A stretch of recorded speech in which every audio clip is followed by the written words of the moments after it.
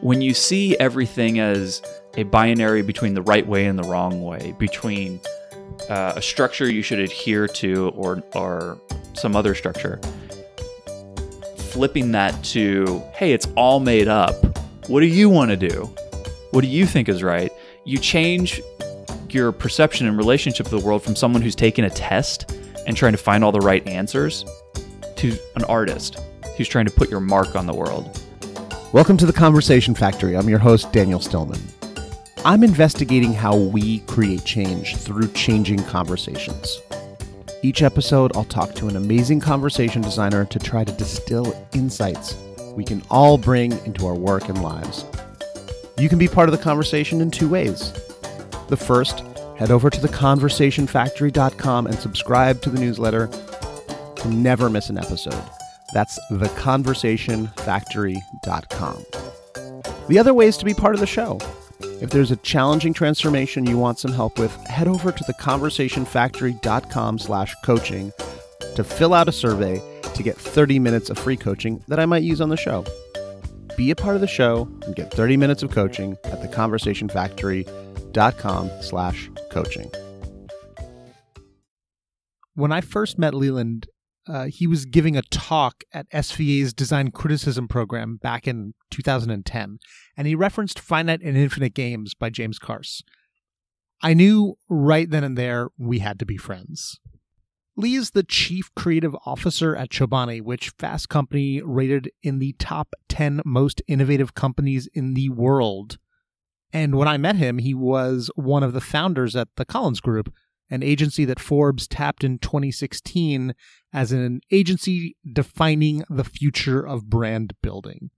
Lee and I had a wide-ranging conversation where we tried to find a theory of change. Can you only harness trends and follow patterns, or can you create the future? We also discuss how companies need to digest chaos and turn it into creativity and action through balancing volume of ideas captured, velocity of ideas turned into opportunities, and maintaining a variety of ideas in the mix. I hope you enjoy listening to Lee as much as I enjoy talking with him. Lee, thank you very much for making the time to talk with me about brand. And the first question I asked you before we started recording was, isn't a brand like a conversation? And you said, no, it's not. So I'm just going to kick it over to you just to rebuke me just right off the bat. Well, you forgot to mention that I raked 5 across your eyes for saying that. It's not that way at all. Get out. Thunk, this conversation is over. Blunt trauma to the head. No, you know, I've heard that refrain a lot, that a brand is a conversation, and while I agree with the spirit of it, meaning that a brand is not a thing, it's an ongoing, fluid, dynamic, organic type of thing that requires multiple people coming together to give it some semblance of structure or. So I mean, in one way, it's a collaborative conversation. Like, there are a bunch of people who have to come together to continuously define that brand. By the way, if you talk away, like if you put the mic behind your head, it's not going to work. Sorry. So I think there's a few ways that you can cut it. A brand is a definition, period. It's whatever you say it is. A brand is a consensual hallucination. It is not a thing that exists, but enough people believe that it exists that it must exist. That's the one I happen to really like. But if you're really kind of pinning me down and trying to get me to define truly what a brand is, and in terms of how I practice it, it's a brand is a negotiation, a constant, ongoing, never-ending negotiation. And so that has a lot of characteristics of a conversation, but it's not the same thing. Who are the parties to that negotiation? Well, it's a multi-party negotiation. And by the way, do you think that this is influenced because of the Harvard negotiation workshop that you took, was like last year or something like that? Do you think that like you're in negotiation thinking right now? Do you like see everything as a negotiation now? Well, Yeah, so the Harvard thing was a really great class, and I honestly recommend that anyone take it because I think negotiation is one of the key skills that people are going to have to learn in the future, and the World Economic Forum agrees with me. But yeah, I would have to say it's probably influenced by that because going into that, I thought a negotiation was haggling. Who could exert more leverage over the other person to get what they want so that the person across the table from them got less than they wanted. And what you learn in that program is that negotiation, that's technically a kind of negotiation, but the other kind of negotiation is one that is more of a conversation. It's more about not fighting over the slices of a pie, but trying to increase the size of the pie so that people who come into that conversation get everything they want out of it. But that's being too in the weeds. Really, negotiation is anytime you want to persuade someone of something. And that's all branding is. It is mass persuasion to get you to think a certain way about something, yes, to which consumers bring their own biases, their own conclusions, their own expectations to push against your efforts to persuade them. And then somewhere in that negotiation, there is a temporary agreement of what a brand means. Right. So a brand is a negotiation, at least two types of negotiation, like even inside of a company. And I'd love to hear what your experience has been like of this. Like, you have multiple stakeholders in this company. You've been at Chobani for 6 months now, and the company has been around for how long? 8 years. 8 years. So a lot of previous established conversation, negotiation, whatever. There's a CEO. There's other people who have been doing this. You can't just like do a 270 and say like it's this. Yeah, I mean, coming in as the CCO, Chief Creative Officer, I do have a lot of say and a big voice in the room when we're having those conversations.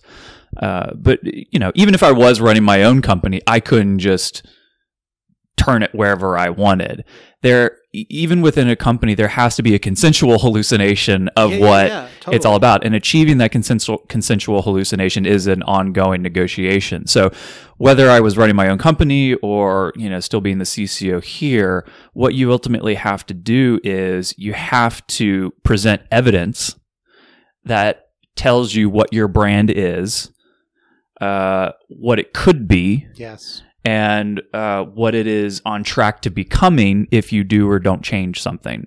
So there's a little bit of investigativeness, and you do have to argue for it, and you do have to defend it, and you do have to show how it comes to life and stuff like that. So, yeah, if I could make a unilateral decision to say it is this, I don't know that I would even want to do that because there's conversation. You and I have had this conversation before, which is a conversation is two people coming together or multiple people coming together in openness to each other to create and achieve an idea that neither of them or none of the people involved came to the conversation with.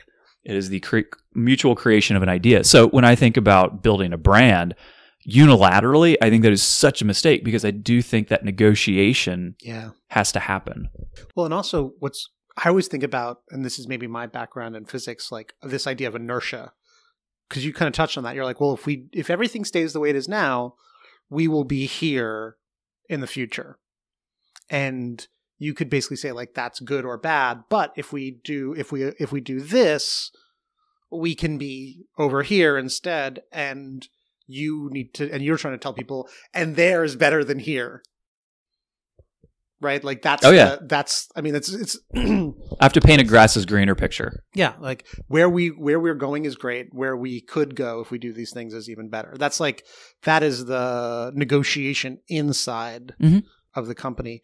I can see how a brand is a negotiation between a consumer and a company, but it feels like the evidence, like it's harder to fake the evidence. Do you know what I mean? Like, Chobani is in fact delicious. We just had, you and I both just had some Chobani yogurt, and it's good, but you can't, it has to be good. Well, you can't tell people it's not good. I mean, at least in a product like this, it has functionality, and that cannot be, you can't fake that funk. Well, I don't necessarily agree with that. holistically. Like, I think what you're saying is true in certain instances, and in certain instances it's not true. I think there are multiple cases in the history of marketing and advertising where the quality or value of a product has stayed the exact same, but you've been able to change the perception or the set of associations to that product, and all of a sudden it's more valuable. Cigarettes are an example of that. The Volkswagen Beetle is an example of that. Avis car, we try harder because we're number 2, not number 1, like Hertz is an example of that. Plus. It's toasted. Yeah, exactly. So there's perceived value of what this says about me, and then there is real concrete value. If you're playing the game of perceived value, what you have to say has to transcend the very product itself. Like the whole idea of that turned cigarettes into something, this sort of like cultural icon, was the association of cigarettes with freedom, and particularly the suffragette movement, when a lot of women, at the behest of this very famous PR guy, started smoking cigarettes as a sign of their freedom from the oppression of a misogynist male society. And so it was a declaration of strength and rebellion. Accomplished, by the way. Ladies are clearly not smoking enough. Yeah. But that's what they became recognized as. Yeah. Had nothing to do with the inherent or intrinsic qualities of the product. It was just associated with an idea. That's when perceived value, it can be done for malicious reasons. It can be done for very positive reasons. But that's how you do perceived value. Utilitarian value, real value, is where most companies get in trouble. Because most companies who try to advertise real value without improving their real value just try to gloss over it with, we're going to do the perceived value tricks on our shitty burgers, or on our shitty detergent that burns your skin, or our cars that blow up. And so what you end up getting is consumers who are like, yeah, your product doesn't deliver on what you say it does. It's terrible for you. It tastes bad. It doesn't look like that when I take it out of the wrapper. And so these companies end up being like the Trump administration, where they say one thing and then reality and facts say something completely different. And then in that gap is where you get consumers who are skeptical, disenfranchised, just not believing what marketers have to say. Yeah, like this is when we talk about like storytelling versus story doing. You can say our burger is better than ever, but if people go to it, then you look on Twitter, people will take pictures of what it actually looks like. Yeah, you say like, our burger is delicious. Great. It looks delicious in that photo, and then I go into your restaurant chain and I look at it and it looks like it's a microwave dirty gym sock. Well, and Chobani, honestly, like strained yogurt has been around for, of course, thousands of years, and yogurt has had like ups and downs in popularity. And this idea of Greek yogurt, like it didn't exist when we were kids, right? Like there was thick yogurt, there was thin yogurt. Nobody had like branded Greek yogurt. And it's like a very, there's this moment where people care a lot about what your product is. Yeah, I think, this was all before I got to Chobani. I think a lot of it had to do with certainly the craftsmanship of the product and the dedication to making a healthier, better tasting product with, natural, simple ingredients. No question. I think the timing was the right thing on it. Because what's the issue in the food industry is that it just doesn't evolve much. And it doesn't evolve much because it's really expensive to evolve it. It's not like software where you change some lines of code and you toss it out into the world to see how it works. In food, you have to invest intense amounts of capital and regulatory oversight and all these things just to get a product out into market. And if it fails, well, you just lost all of that investment. The other thing is we've done this horrible thing to food in our country where we treat it all as like fuel, commoditized fuel. And so we actually don't have a very noble or complex understanding of food. It is truly just stuff to shove in our bodies so we can go on and do other things. Or as I've heard it described before, to solve the problem of being hungry. Like it's like Tylenol. Like the jobs to be done of food. Yeah. Like that's a really sad way of thinking about food because that takes deliciousness and family and I mean, like you and I remember at one point I was like, God, isn't it crazy that every time people get together, like we eat. That's all we do. But that's like that's the point of food. That is the point of food. It is an interface that allows us to like be together. Right. So I mean, you can have a bunch of people sitting around a fire. That works well too. Yeah. But you need that, food is so much more than just like, I don't want to die today, therefore I will eat something. Yeah. And so, in a culture that does that, there's been this rising interest and concern with food issues, food sourcing, all the stuff of the foodie movement. And, it's been happening that way over the last 15 years or so. And I think Chobani just came at the right time with the right product and the right category that tapped into a deep, long vein of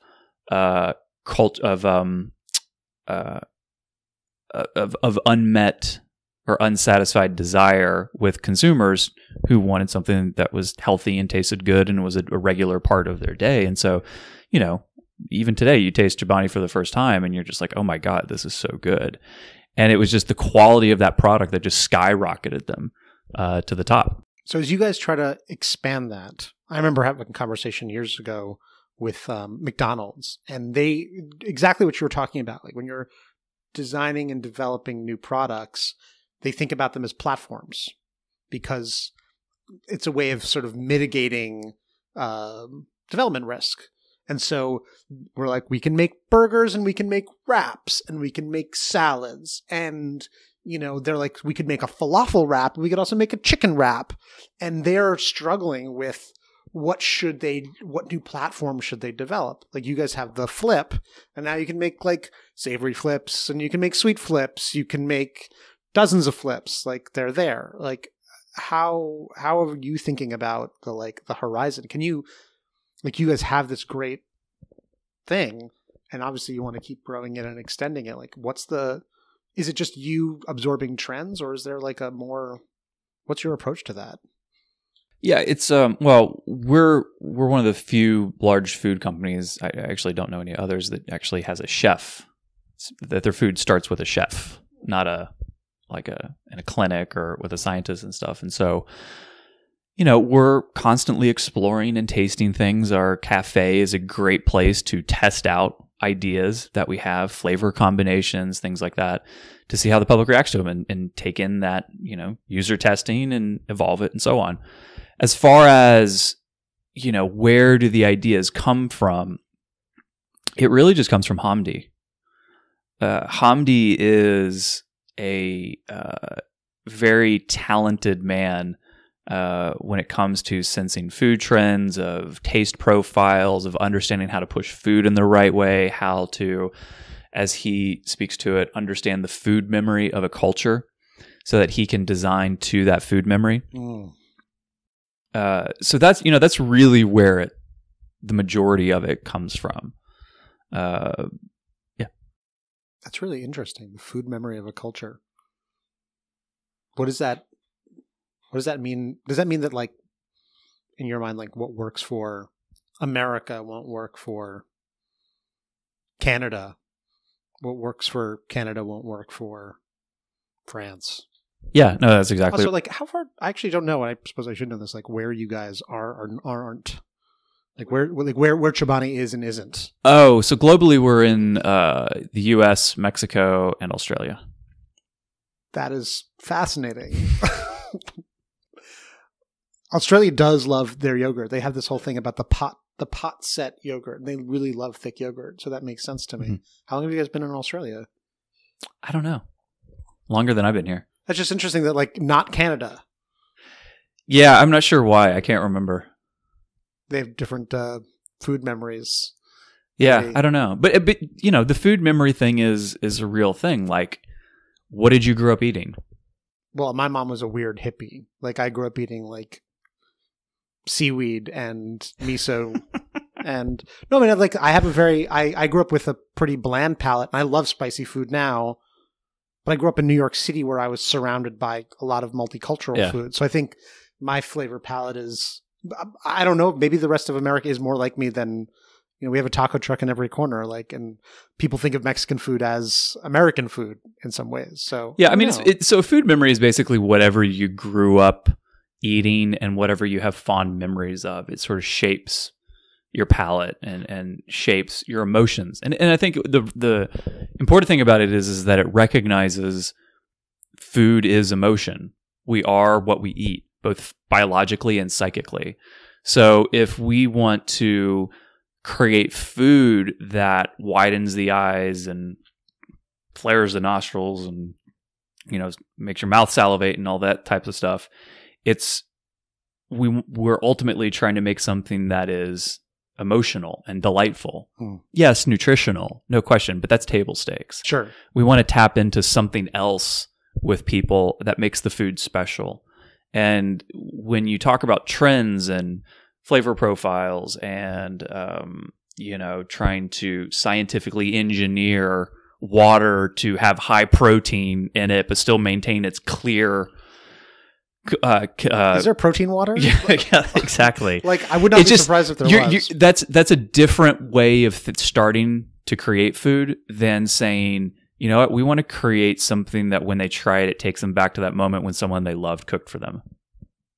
Those are two wildly different approaches. Yes. So this is really interesting. And this is where I think, going back to the negotiation thing, when you think about a theory of change and how things change from one thing to another, you're coming from a place where stuff has already been established. There's a lot of history in the United States of America about what flavors taste good and which ones don't. There's an amazing book, which I will have to look up, where this woman wrote a book of the history of America in 8 tastes. In the 1850s, they didn't have commercial vanilla. Everyone flavored everything with rosewater. Rosewater was a flavor that people liked and had nostalgic experiences and feelings about. We don't have that anymore, right? And so when you think about a negotiation, there's so much already there that you can't just, Hamdi's harvesting and maybe shaping, but you can't just sort of bloop, pop into in a new state. There's a path there, and he's sort of, sounds like he's discovering it step by step as well. But our palates also need to discover it step by step as well. It's just a really, I think about change a lot, and it's just interesting to think about change as a negotiation between what is and maybe where people already are starting to think about going. I don't know. I don't know if that resonates with you at all, or if I need to ask another question. Is that not enough of a question? So that was a tirade. I'm not sure if it was a question. Yeah, that was a tirade. So the comment was, actually, I'm not even sure how to. So it's there's this whole history of why we like what we like. Yeah, and then there's this idea of a trend. I don't know where trends come from, and he's harvesting, connecting with these trends, and he's picking the ones that he thinks have got legs. Mm-hmm. And you guys are planting those seeds, and some of them will resonate and some of them won't. So in a way, it's what can you do but respond to what's currently existing in the culture? Yeah, I mean, it's a bit of trying to separate the trends from the more long-term patterns. So if you look at a trend and you say, you know what, sweet and spicy is a trend right now. Right. Or is it a pattern? Well, I don't know. What's the difference? Well, a trend is something that just is it's like a fad, is how I'm defining it in my head. You're seeing as noise where... It's if I equate it to fashion, because I equate food and fashion a lot. A trend in fashion is gold. In the fall, it's just gold. Well, gold is definitely a pattern. Or Tevas, last summer. Okay, great, Tevas and socks. That's a fad. I get it. I'll see it everywhere, and then 1 year from now, no one will be wearing that. But something like the trend towards, or the long-term pattern towards more casual wear. America is a deeply casual culture. We are anti-intellectual. We are anti-professional. We are a country that revels in being an everyman, that revels in being sort of in our casual self individualism, that like, I want to be casual, I'm going to be casual. And you've seen over time the arc of casualness into the workplace. Till now, people wear sweatpants with buttoned up shirts into the office. We have luxury sweatpants that you can wear into the office. So, you know, there's stuff when you look at things for long enough that you can judge that's a trend versus that is a long-term pattern or an arc over time. And so I can do that really well in fashion just because I appreciate that space and I've always looked at it for a long time. I'm learning how to do it in food because it's the same thing. You know, Americans really like sweet stuff. Americans really like meats and cheeses and sugar. And I mean, if you try to define the American palate by anything, it's like those three things. Yeah. So if you bring in something that's like tart and spicy and slimy, it's not going to be something that appeals to this culture, but it might in Japan, or they might in Italy. I don't know. Vietnam loves chewy cartilage. It's like, yeah, they're like, more. Can I have more cartilage on my? Yeah. And like that wouldn't fly at all in America. So if there was like this momentary boop in chewy cartilage in the US, you're like, yeah, you would know that's not a long-term mass arc of a pattern in the US. But isn't just, not to be didactic about this, but isn't just a series of trends becomes a pattern over time. So looking at a pattern, looking at a flash in the pan trend, we only know it's a flash in the pan trend by next season. And or based on your own understanding, can you think of anything where you're like, wow, that's still a trend. That trend is still trending.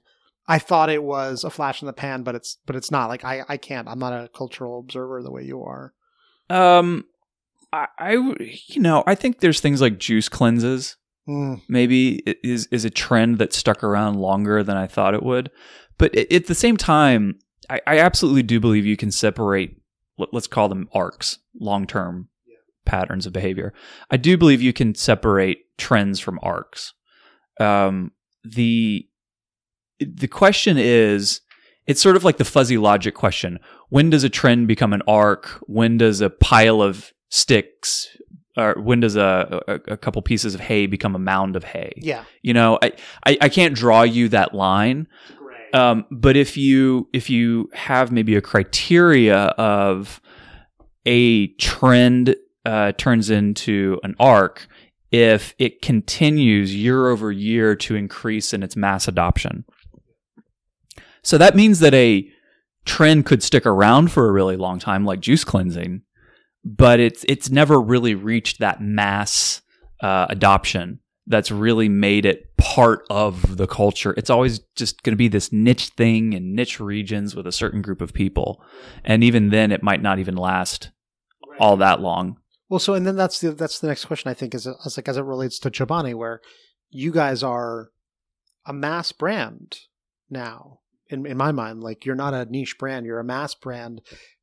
If you want to continue to be a mass brand, how do you balance, I don't want to say chasing after trends, like, because obviously that makes it sound bad. Nobody wants to chase after trends, but it sounds like you need to do a certain amount of experimentation. You need to have a couple of horses in the game. How do you balance those like experiments, making them look authentic to the brand without overextending yourself in a way that looks like you're trying something that's not what you guys really are? So this is the challenge that every company has, right? Who's a growth oriented company. There's no hard truth or hard lines to doing it. This is where you really get into the art of it, which is why you're giving me that look. You're like, yeah, that's what I want to talk about. Yes. So this is where understanding your brand and understanding your mission and understanding having a strong sense of self comes into play. Because if you have a strong sense of self, you have a very easy time choosing, well, that's us, that's not us, that's us, but that's not us.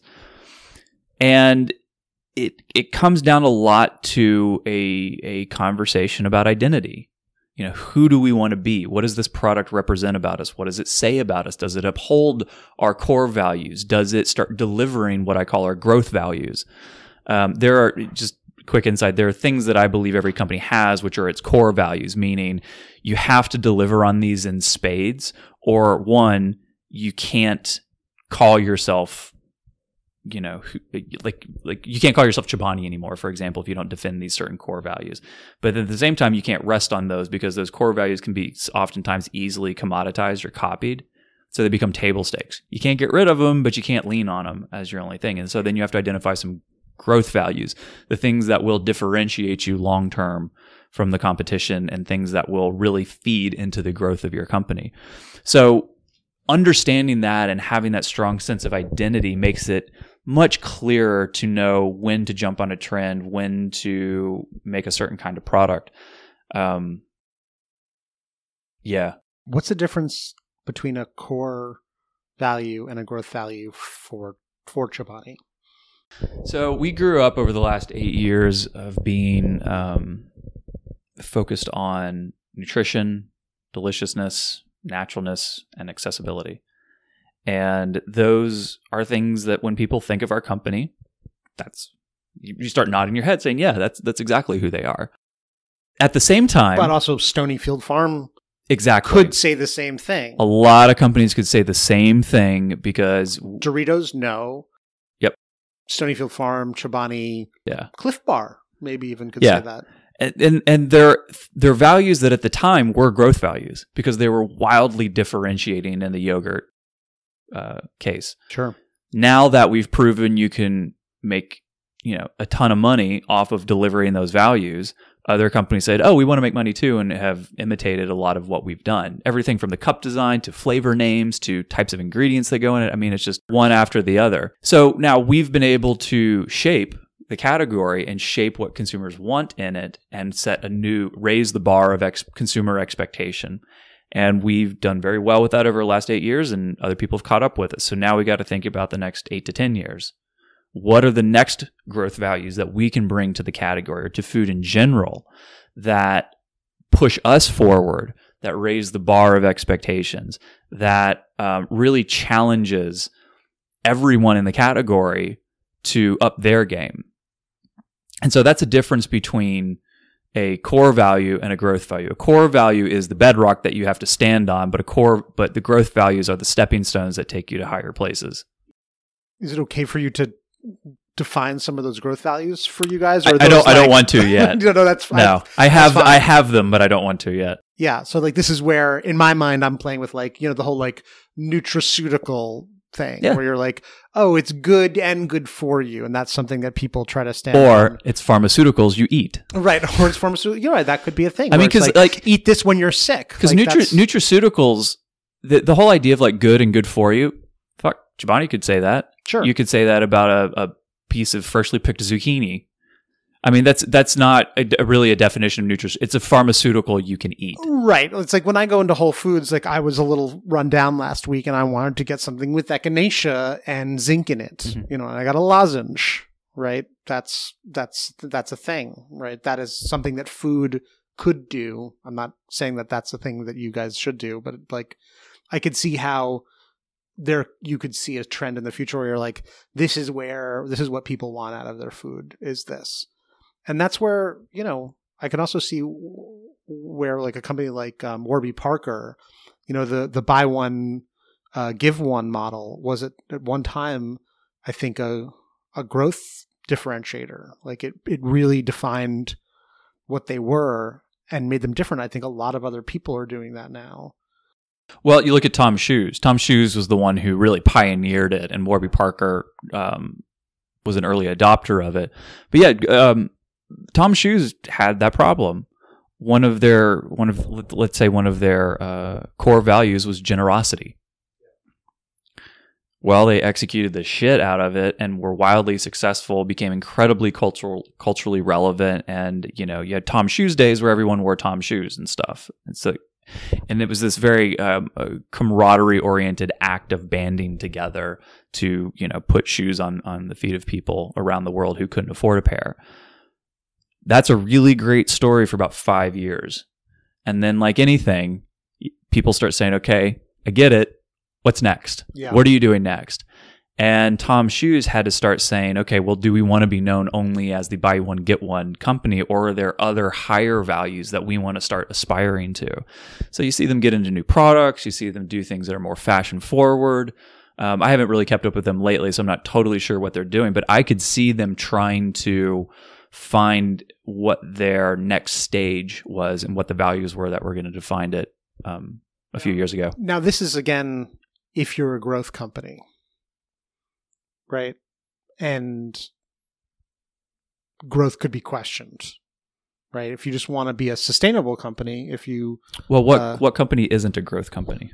I mean, that's a really good question. I don't know. I mean, I feel like on one level, every company does want to grow, but I also know that there's presumably a finite earth that we're living on, and companies maybe achieve a normal size. Yeah, but companies and sustain. But no company says, you know what?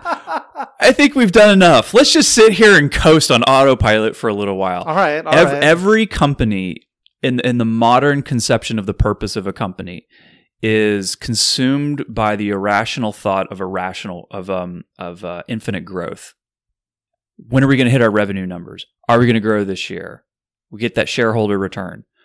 There is no such thing within the corporate community or corporate culture of, hey, we did good enough. Let's just hover here now and kind of stay here for a long time. That's too bad, because it seems like that could be a really great company value. Well, that's why I called it an irrational concept. But I mean, like, shouldn't a company know when enough is enough? Well, they should. They don't.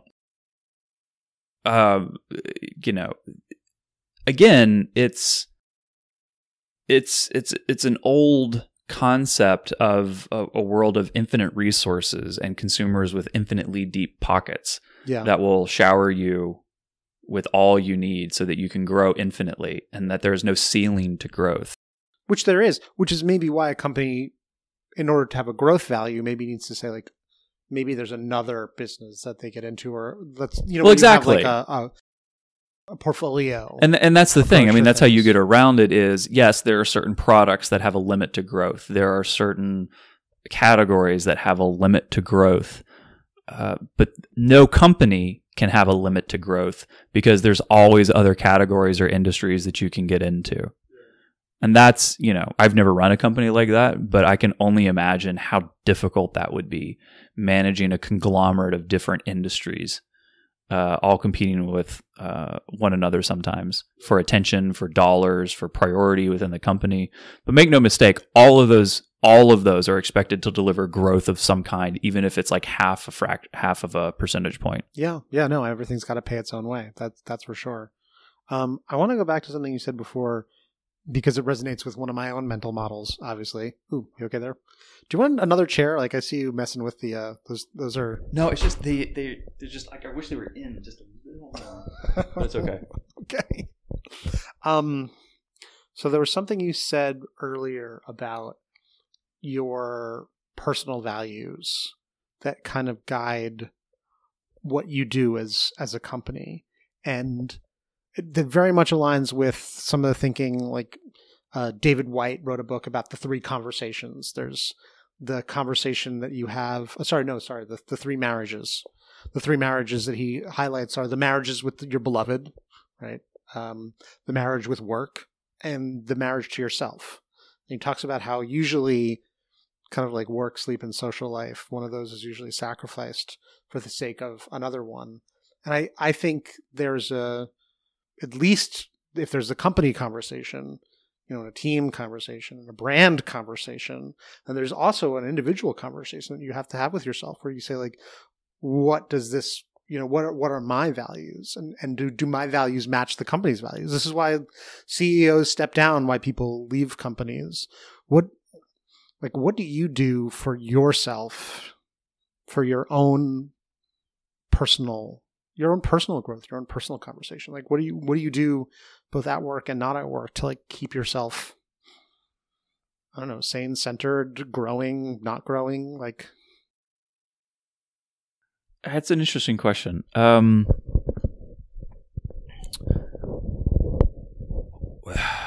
Well, I think one of them is I try to stay intellectually promiscuous. I'm always consuming, another way to put it is just curious. I'm always just consuming tons and tons of different stuff. I think that stems from my inherent identification with rebellion and wanting to be an outlaw and not conform to anyone's system or ideology of belief. Like, I want to build it myself, even if what I build replicates what someone else has already done. I don't care. I built it. I came to that realization and that understanding myself. That's fine. So what I try to do is I always try to maintain a sense of being an outsider. I never drink the Kool-Aid. Yeah. I never fully accept rationale. If everyone in the room is thinking one way, I have to force myself to think another way because I think we're definitely missing something. I don't know what, but something. So those two things kind of keep me energetic and alive and things like that. I also just try to, I try to be very ambitious in what I do. So I try to counter that with trying to live a simple life. I try not to overload my days with too many types of things. Like, I still pack a shitload into my day, but I try to keep them all bucketed in this is all work stuff, and this is all working out, and this is all family, and that's it. I can be wall to wall on those three things, but I try to keep it pretty simple. And then the final one that I do is inspired by the parable of the Chinese farmer, which I've found I've always kind of lived my life this way. And I can't remember the philosopher who lived this way, but it was it's like the middle ethic. Never do anything in the extremes. Never let your emotions go to the extremes. Always just live right in the middle, in the pocket of everything.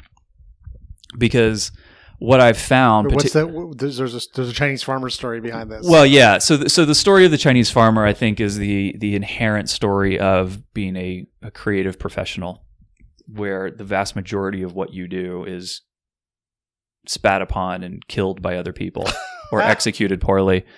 And so it's just a life of constant disappointment.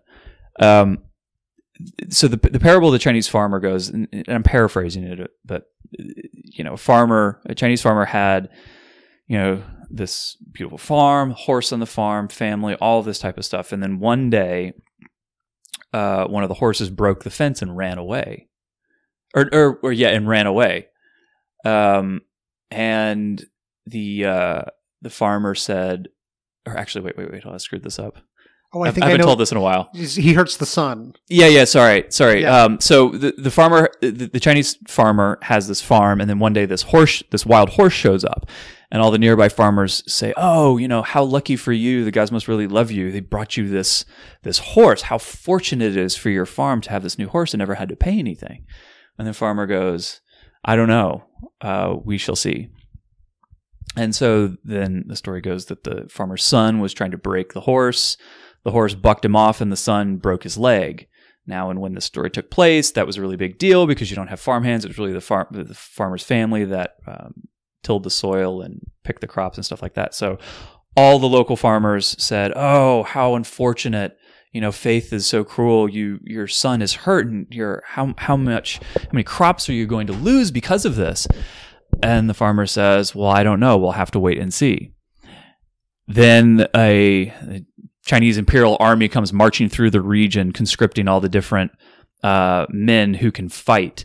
And the farmer's too old, but his son is of fighting age. And the imperial army comes through and says, "Where is your son? My son is over there, but he has a broken leg. He cannot fight." So the imperial army leaves him and continues marching on. And the local farmers say, "Oh, how fortunate for you. Your son had a broken leg and didn't get conscripted into the army." Farmer says, oh, well, I don't know about that. We'll wait and see. And so it just goes on and on for infinity like that in all sorts of variations of the story. But what I always loved about that was, rightly or wrongly, I never allow myself to get excited or heartbroken about anything. To the point where my wife gets upset with me. Like, she'll give me a gift and I will look as stone cold as a statue. I don't know if it's a good thing or a bad thing. Yeah, I will sell in a massive piece of work internally that took months to do, and the success of it was hanging in the balance, and I pull it out at the 11th hour, which has happened, and allowed it to live, and people come up to me and hug me and high five me and goes, "Oh my God, that's so awesome. I can't believe it. Yo, I'm so excited to shoot this." And I'm like, "Yeah, it's fine. What do we do next?" And everyone's like, "Why can't you get excited about this stuff?" I was like, "Because I don't know what's around the corner. I could have just sold in the worst thing that ever happened to me.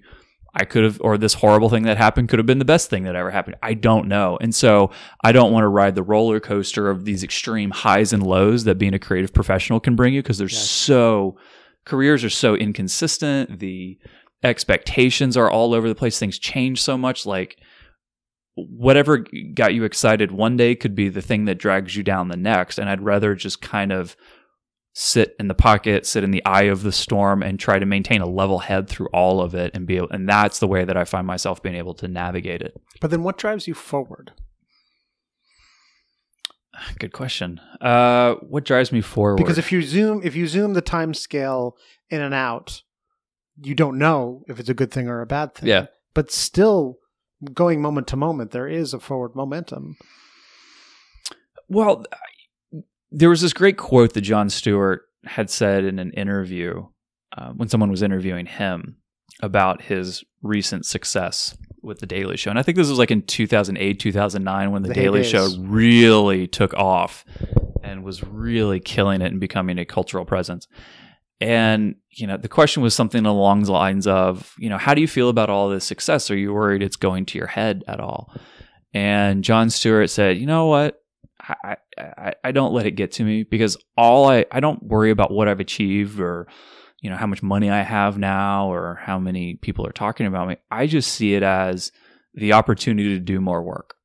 And that's just kind of how I see what I do. I want to make sure that I do something incredible every single day, or I do something incredible for someone else every single day, because I want to make sure that in the future I still have the opportunity to do something incredible. But incredible how? Because we don't know if it's a good thing or a bad thing in the present moment. Well, that's true. I don't know, but I can choose to not know and then not do anything, or I can choose to not know and just keep doing what I think is doing my best every day. Yeah. I mean, I don't really know what else to do. I mean, I can't just sit there. No, yeah. Well, but this is an interesting. There's like, you're really teasing it apart. There's this sort of like, I don't know if we'd call it, you're not optimistic or pessimistic about things in general, but there is this kind of optimism that keeps you continuing to try. Yeah. Like, I want to do something amazing today, and I don't know if you do like a Ben Franklin style, "What good did I do today?" where you review at the end of the day. No, it's a good question. I don't know. Generally, I get very positive affirmations for the things that I do or the things that I create. So I think that's what keeps me going forward. It lets me know that I'm still on the right path.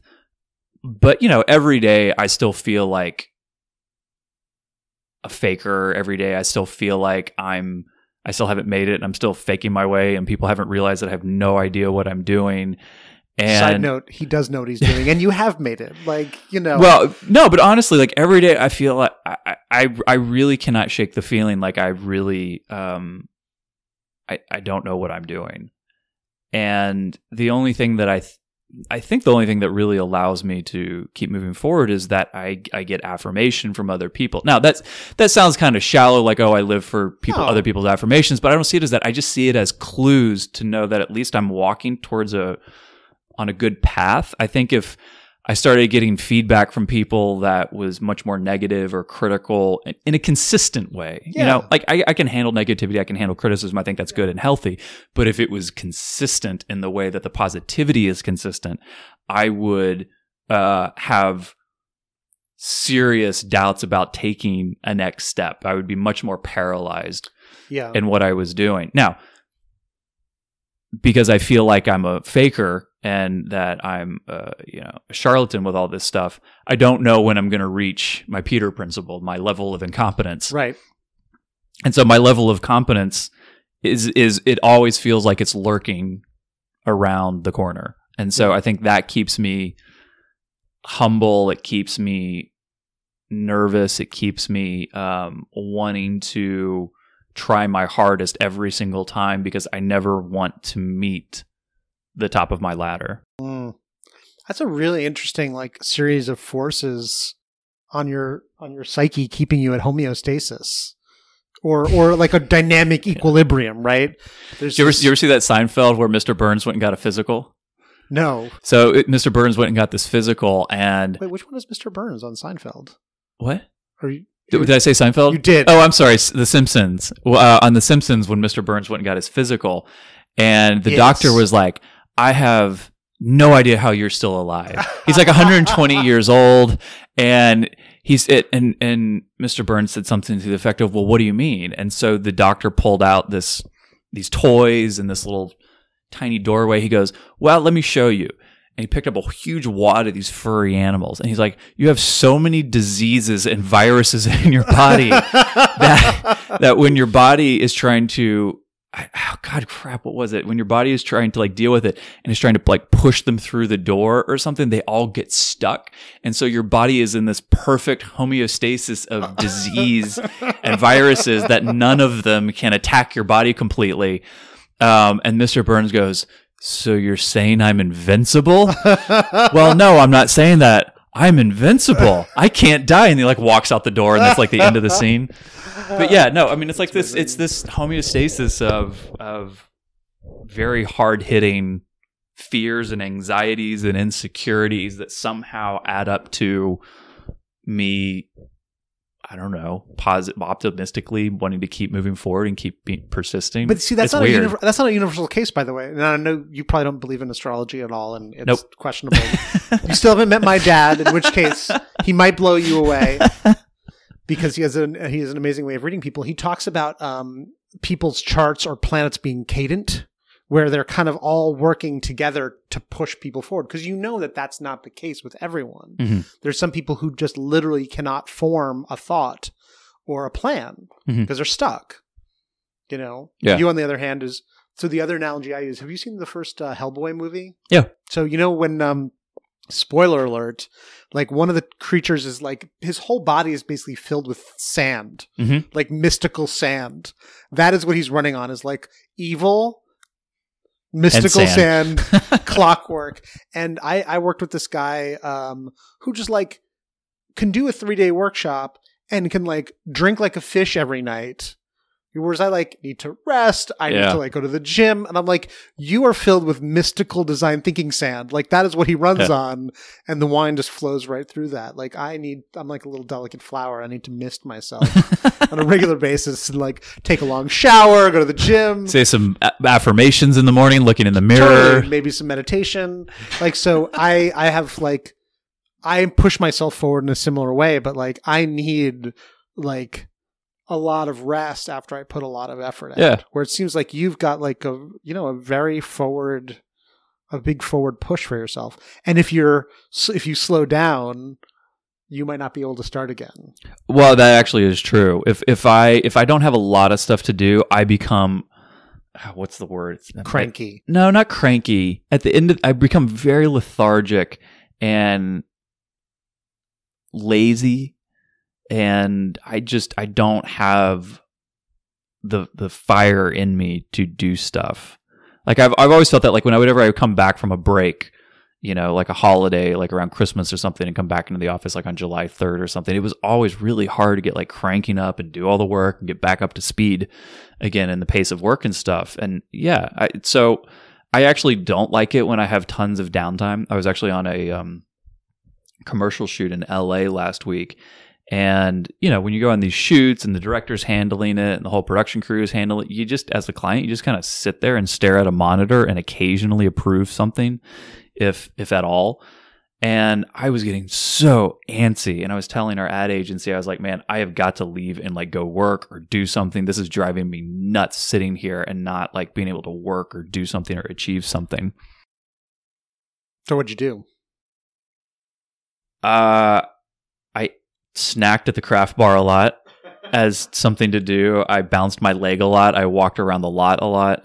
So I'm curious, I had this little flash where, you have your relationship to work, and you have a very small child now. How old is your son now? I think he's going on 15 months this week. He's obviously a long way from the working world, but what do you think you want to teach him about what work is? Because he'll learn from you. Man, that's a big jump. I never thought of it that way. I always thought about like what I wanted to teach him, but what do I want him to learn about my work or work? Work. Like he's going to watch you work, and he's going to learn about work from you. You want to teach him certain things, but he'll learn other things just by watching you. I think what I would want him to learn about work is that it's all made up. One of the things that I struggled with when I first started working professionally was I assumed that there was truth. I assumed that there was a right way to do something. I assumed that, all these adults that I work around who've been doing this for years, I got to do it that way. And the sad thing is that that's what school teaches you. Yeah. School does not in any way, shape, or form prepare you for the real world, working world. And it increasingly does not prepare you for what work is going to become. So once I started questioning and realizing that all these people were just making it up too, that the stuff they were putting, I remember this one exchange that I had with this great boss that I had. We were preparing a deck for a client, and there was some argument that he wanted to make, and I go, but how do we really know that's the right argument or that's true? And he goes, don't worry about that. He goes, they want to work with us for our professional opinion, and I've been doing this a long time. I know this is right. I can't prove it. I don't have the data to show it, but I know this is the right way to approach it. And there's something to be said for, just years of experience. I go, okay. And we presented it to the client, and the client was fine with it. And that was the first moment when I realized, like, holy shit, this is all made up. Yes. Everything is made up, from the business model that the company I was working at ran on to how things were set up it was just down all the way to a stupid presentation. And so once I understood that, the framework that you take your framework of how you live changes.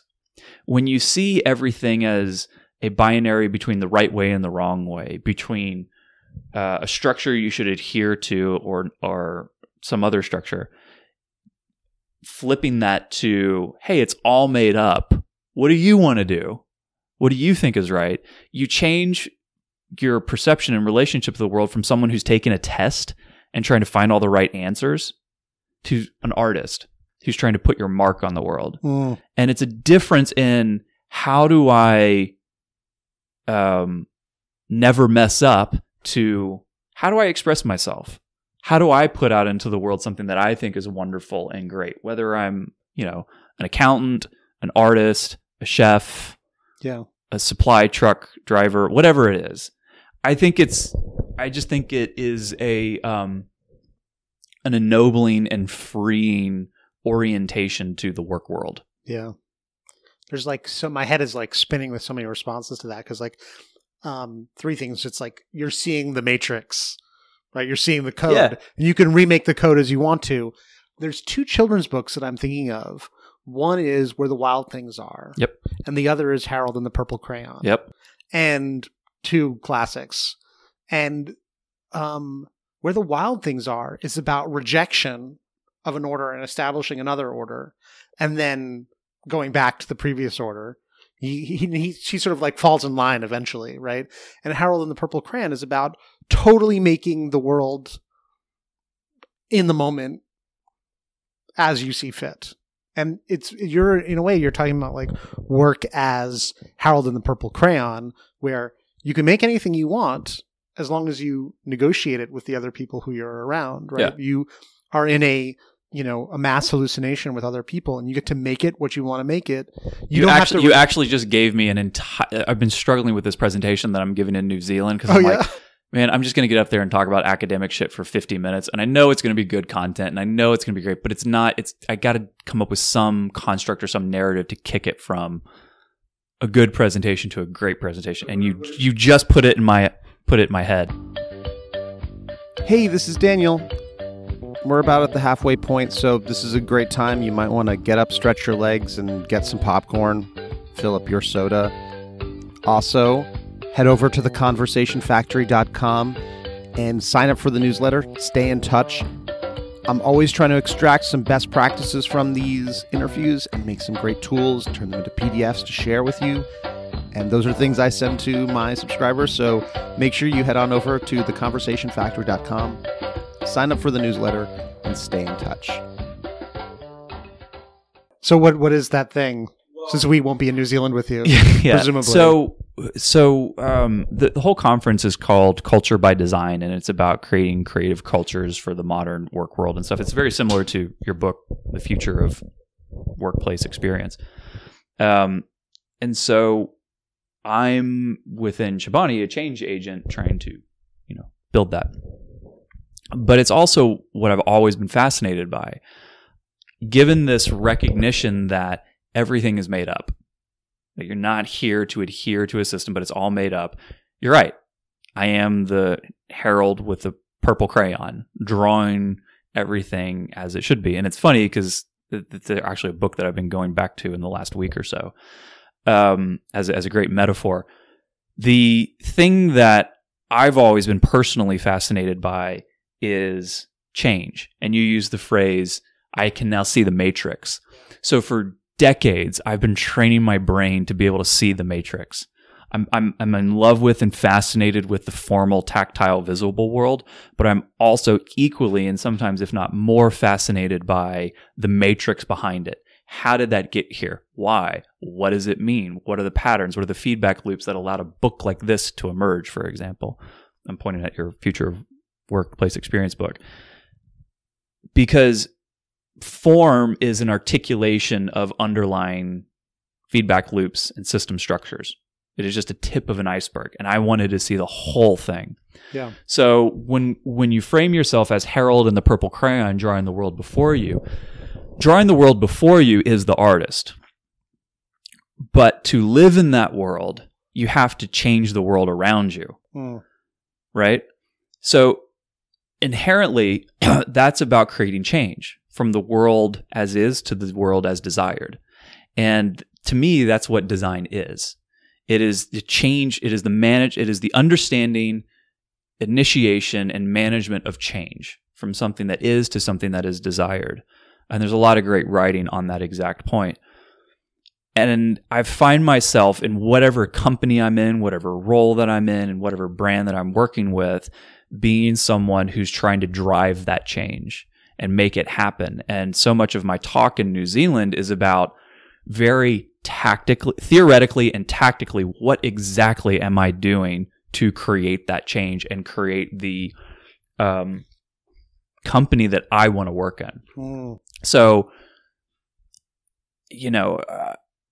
I think that that can only come from recognizing that everything around you is a canvas. Yeah. That no matter how big the company is that you work at, you can change it. You can put your mark on it. It can absorb your self-expression and your ideas. But it's not enough just to express it. It's not enough just to take your purple crayon and scribble all everything. You have to understand how change works and apply those. That means understanding the matrix and applying your formal aesthetic ideas into the larger world through an understanding of the quote-unquote matrix. That's really interesting because you can, the world is what we make it. right? I was just at the Interaction Design Conference here in New York, and the first keynote, this woman talked about the shift that we need to take between we talk about users that we design for, but that the users of a system are actually the owners of the system, and that the owners of the system are users of the system. And it's a really interesting shift to start thinking about, like, that everyone who participates in Chobani, like everyone who eats it, owns the brand. Like, they are the owners of it. And that everyone who's here, who's helping create that system, is actually like, they are utilizing it. They're part of the system too. And if you want to change the system, you need to talk to everybody who's the person who's creating. She was giving the example of, like, children's education, and this woman who was a bus driver for these kids with special needs treated her job really with a lot of intention. She was like, "Oh, I talk to the kids every day. Like, they can't talk back to me, but like she loves kids. That's why she's a bus driver at a special needs school. She's part of the system. Like, she is using the system for her own needs, right? And she's bringing her own humanity to bear in the system. And you can't change how something works unless you talk to the bus driver. Right? That's my theory of change. Like, the bus driver has got to be on board, no pun intended, if the change is going to happen. Well, if you put that into a business setting, so particularly these, super platforms that have emerged like Twitter, Facebook, Airbnb, Uber, and so on, they are platforms. I think they're the purest expression of a business model. And I'm going to circle back to what you were just saying. It's going to be a long road, though. It's totally fine. They're the purest expressions of a business model because what they've done is they've created half value, meaning they've created this software apparatus for people to come do things. And most of the time, they don't know what people are going to do. Like when Twitter was started, they didn't know what Twitter was going to do. It's an invitation. It's an invitation, right? Just like at the beginning of a conversation, now, it's like an invitation to join. Let's just use Twitter for right now. Twitter didn't know what it was going to become, exactly how people were going to use it, what it was going to mean to people, what sorts of value was going to be generated from it. They just kind of built this basic functionality into it and said, let's toss it to people and see what they do with it. That software apparatus had no value to it until people, and then eventually communities, came and camped on it and set up shop and relationships and content on that. So they are essentially the factory workers walking into the factory to produce stuff. Now, if you look at it from a systems mindset, that symbiosis between communities and software apparatus creates Twitter. Twitter is nothing without those people. Therefore, those people own the experience. They dictate what data is created. They dictate what trends. They dictate how, what other sorts of behavior metrics happen. And to your point, the people who work at Twitter are not the owners of Twitter. They can't tell a person on Twitter what to do, what content to create, what to type. They are merely users of the platform that the public has created to extract data from, to sell ad space in, things like that. And so if the people in the community leave, Twitter's done. There is no Twitter. So the real ownership lies in the people who create the value and the meaning out of it. And Josh wrote a really interesting article about Instagram where they realized that people were becoming less engaged with the platform. They're spending less time on it. They were, just browsing more, not engaging as much. And they changed the mechanics of Instagram. That's when they borrowed the story from Snapchat as a way of getting people to make things a little less polished, to increase. They knew that the mechanics were that if you only followed brands, you weren't as engaged, but if your friends and your family were there, you were engaged. And so the story was a way for them to get people to start sharing less polished moments, and it worked. Mm-hmm. So that is where they were like, okay, well, here's this trend that we're seeing, and here are some mechanics that we think we can change. And that story enabled Instagram to actually steal tremendous amount of growth from Snapchat, right? Where people were like, oh, Instagram does in fact have everything I need. And they continued to stay on board and to engage with their. So that's where like the owners of the platform can, like, there's controls, right? They design it with an intent. This is like, design is this is a subtle thing. Like they had a current situation and they had a desire for a new situation. And it's very possible that everyone could say like, no, thank you. Fuck you. We like having Snapchat for quick and disappearing things. And we like Instagram for our nice shiny photos. But they were able to do something that allowed people to bring both of those things together. Well, that's why, going back to the negotiation thing in the middle, I think I'm so fascinated by what I've learned about negotiation and the constructs of negotiation is that it is a change agent. It is seeing some of the software in the matrix and being able to understand how change happens. Well, yeah. So this is like, so and what you just described is an example of negotiation between a user base and the Instagram company, where the user base was saying, we want stuff where we don't have to have posting paralysis because we don't want to have to make everything perfect. We want to be able to share things quickly and easily with video and stuff like that. And oh, by the way, we're threatening to leave to Snapchat. So, Instagram heard them and said, yes, your best alternative, or our best alternative, is to lose you to Snapchat, which we don't want to do. So we're going to give into your demands of just creating this new section within our platform. Yeah. So what I love about what you just did with the negotiation stuff, and I know a little bit, it's BANTA, right? The best alternative to a negotiated agreement. Yep. Right. Very good. Thank you. I mean, I've read some stuff about this, and I would love to take that course. Like I think I literally just went on the website a couple of weeks ago, and there's like dozens. So I need you to like tell me which one you took. Yeah. So I take that one and not like, because there's like a 5-week, there's a 12-week, there's a lot of different versions. You're mapping, and I would look at what Harvard's doing as a design for a way to have conversations. Because like, if you look at conversation as a negotiation, you come with a certain set of tools that allows you to negotiate and navigate that conversation in a certain way. If you look at it as a co-created hallucination, maybe you look at it a different way. And that's like, what is your mental model for how you're working with people? By the way, negotiation and conversation are not the same thing. Well, I think a negotiation is a conversation.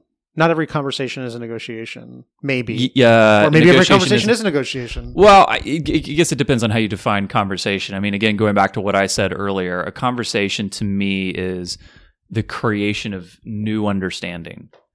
A negotiation is persuasion of the other party so that you and the other party feel they walked away with what they wanted, if not more, from what they wanted from the conversation.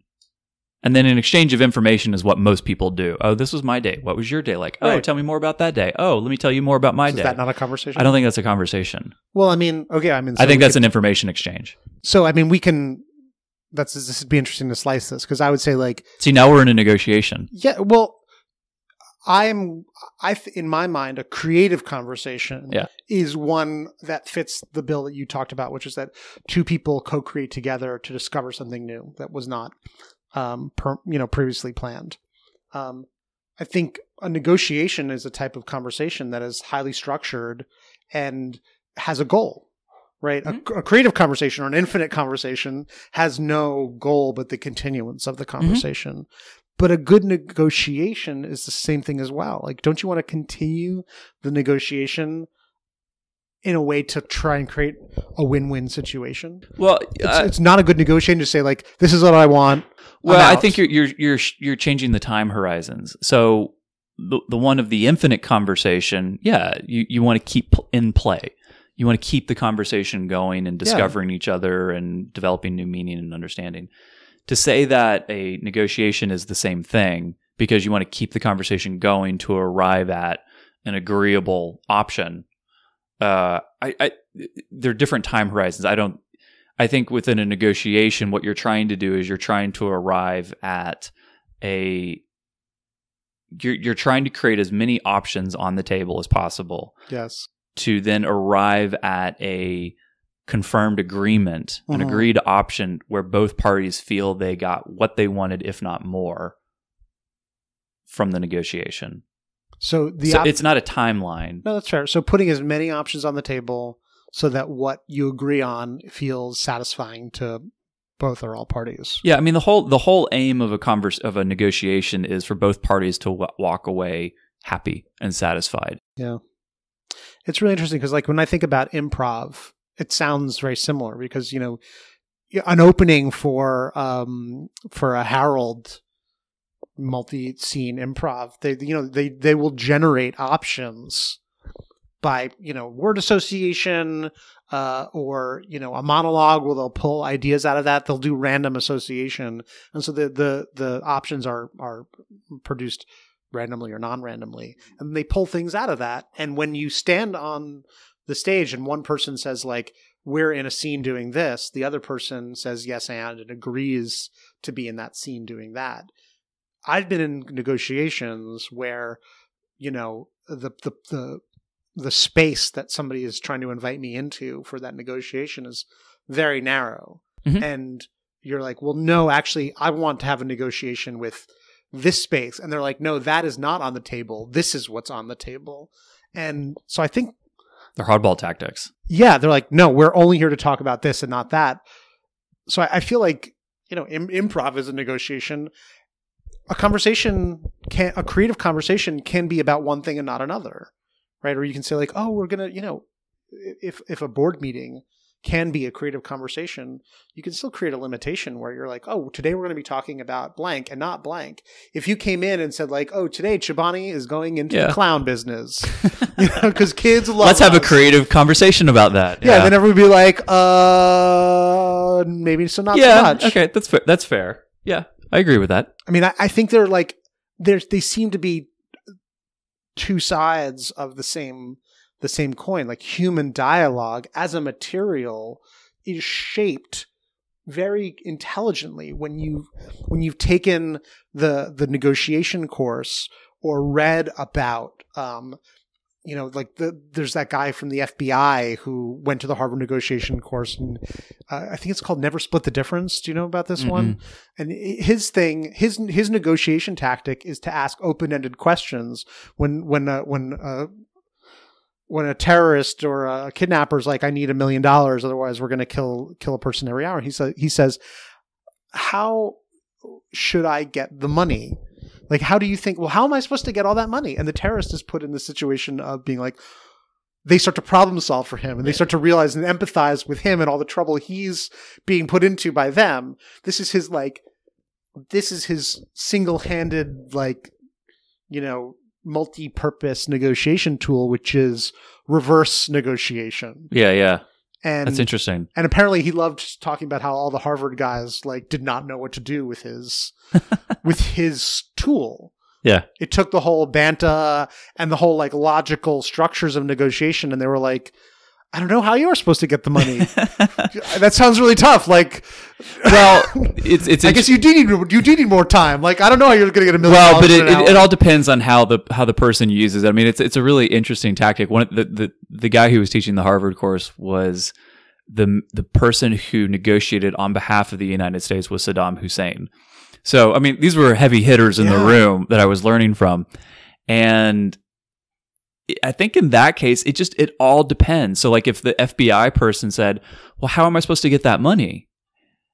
The terrorist could have responded, not my problem. Go get the money. Right. Yeah, totally. So, I can see how it would throw the terrorist off. I think in the framework of what I learned, that would be a way of fishing for more information or trying to introduce more information into the conversation. Because if, one of the things that you learn in negotiation is if the other person's playing hardball by not introducing information into the conversation, then you're not having a conversation. Right. Or you're not having a negotiation, because you have to, I'm trying to remember how it's framed in my head. You have to have something like a willingness to engage, and then constantly bringing new information into the negotiation to be able to expand the pie. Yes. So, I think if the FBI person said something to the effect of, to the terrorist of like, well, what are you going to do with all that money? Then you're starting to get into stuff of exploring alternative ways of satisfying what the terrorist wants without giving them money. Needs versus solutions. Yeah, exactly. Like what is the driving need rather than what an option is? Because I want $1 million. Okay, that's one option on the table that I haven't agreed to yet. Let's come up with some other options. Right. Yeah, I could see how they would be like, well, all I want is $1 million. Yeah, in fact, I have actually carry this on me. Is there like a little like summary of everything? It's like a 1-page summary of how to achieve your goal. So it fits in a wallet. Yeah, it fits in a wallet. It's actually really good.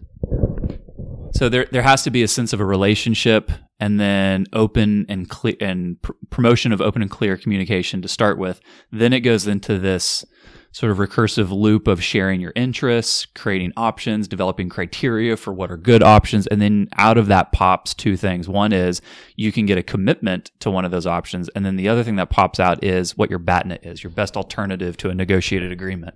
Well, look, you could either accept this option on the table, or really your only option is to go back to your boss with no deal. And we know that's not going to fly because your boss needs this deal to save the company. Yeah. I was actually in a situation recently where I think it was because of the conversation we had about Harvard and the FBI book that had come across my desk, where I was aware of my BATNA. I was working with a company that was a sponsor or wanted to be a sponsor for the Interaction Conference, and what they had offered, they basically took off the table. And they were like, "Oh, well, so you can use our space, but on the weekend." And I was like, between 4 a.m. and 5 a.m. Yeah. And we're like, I said, well, that's basically useless to us. The only thing I want is using it during the week. And I said it in a way that made it clear that I had a very different goal than them. That what they were offering me was unacceptable, but I didn't say like, what you're offering me is unacceptable. I was like, the only thing I really want is it during the week. How do you think we can make that possible? Yeah. And they said, well, it's not possible. It's going to be disruptive to the members using the space. And I was like, so, I just used my technique is to use active listening. I'm like, it sounds like you're concerned about disruption to the members. So how do we talk about what aspects of that? Right. And again, and so that's unpacking. Yeah, we're unpacking that. What would you? That's the interest. His interest. That's the interest. And then you're digging for more information on what and then what options to control that. And then interest. you come up with options to control disruption, as opposed to just give us the room or else. Right. Which is a hardball. Yeah, which then you get into haggling as a negotiating construct. Yeah, and then finally we did haggle a little bit, about how many people would be disruptive. But that was actually an interesting way of, it's like, would 10 people be disruptive? No. Well, that's the thing. So you got into, typically you always save numbers, whether it's price or number of people, to the end of the negotiation, because those can easily slip you into haggling, which is what happened with you guys. Yes. So, I slipped the haggling in towards the end when I had already felt like. At the end you slipped into haggling because you started talking about numbers. The thing that would have helped you avoid haggling is if you developed a criteria of what the appropriate numbers would be before you started sharing numbers. Yeah, that's interesting. I felt like I was taking the if you give a mouse a cookie, he'll want a glass of milk approach, where I was like, they were like, all 1,000 people would be disruptive. I was like, oh, totally, I agree with you. It would be crazy to have all 1,000 people there at once. I was like, but that won't happen. There's no. So then we were like, let's back into what would be a non-disruptive. Well, the funny thing they did was they set a high bar on themselves, which is counterintuitive to what they wanted to do. Yeah, totally. They instead of saying 1,000 people would be too many, if they really cared, they would have been like, 100 people would be way too many, and then you would be the one negotiating up, and they would have already anchored you at this low number, which psychically, Right, whoever says the psychologically first. would have made you say, oh, well, it has to be in the 100 to 200 range. Yes. But because they threw out 1,000, Yes. you now could say, oh, 800 would be more accommodating than 1,000. Right. And so they kind of screwed themselves. Yes, no, they did. And I mean, I'm glad they wound up doing it. It was great for the conference. Yeah. And I looked good for having negotiated it. It's interesting. You are on the different side of negotiations now from the ones you've been on for a long time, right? Like, you're not selling work externally as a, the reason I bring this up is today I was having a meeting with somebody and we were talking about what this thing was and how to value it. And I just basically was like, this is my day rate. Because I in a way, like, I've sort of landed on what I think is generally fair and useful. Yeah. And she said yes so quickly that I was like, I probably could have added, Yeah. not another zero. I could not have added another zero, but I could have probably added like easily another 20%. Mm-hmm. And that there was that moment where I was like, damn it for I said the first number because I was like, I know what, generally what my day rate, what's easy and low barrier. I want her, not that I wanted her to say yes, but I was like, I know it's fair. Well, yeah. A pretty good idea. Or maybe she said yes because I actually know what the actual number is. Do you know what I mean? I mean, I think it's always a quick reaction to say, oh, I could have gone higher. I know. Because they agreed to it too quickly. But look, at the end of the day, if you've done your calculations properly and you could show that that was a number that respected your value, your costs, with an appropriate amount of profit packed into it, who cares if she said yes? Yeah, it's true. It's not usurious. And to be frank, it's more on you if you're upset with the number that you got. I mean, as long as you can justify it objectively, you can charge whatever you want. Now, because it's a mass hallucination and everything's a negotiation. Yeah, well, I mean, value in of itself is a mass hallucination. Nothing is worth anything except what you think it is. Yeah, totally. So you could, play up all these different cues of perceived value, and hike your day rate up. Yeah, totally. That's what people do when they write books to become gurus. They don't know any more than the average person. They just played the right cards to make themselves look more intelligent and more successful.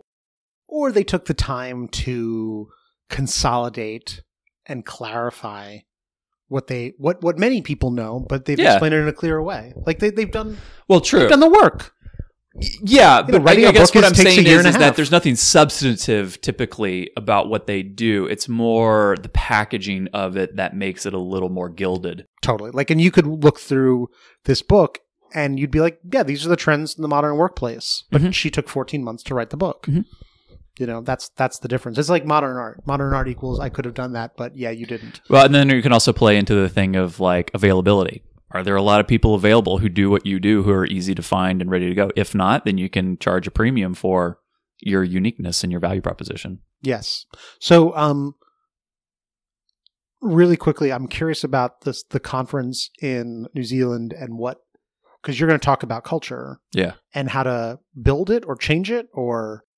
I don't know yet specifically. I have to speak. How much time do you have? Until March 14th. But I have to speak to them, I think sometime this week about it. But it's in that space. I mean, it's called Culture by Design, which I've spoken at conferences like this before, and it's typically around like, how do you build culture? How do you create and foster a culture of entrepreneurship, innovation, and creativity and stuff, which is a great topic. Yeah, no knocking at all. And I'm super eager and excited to talk about it.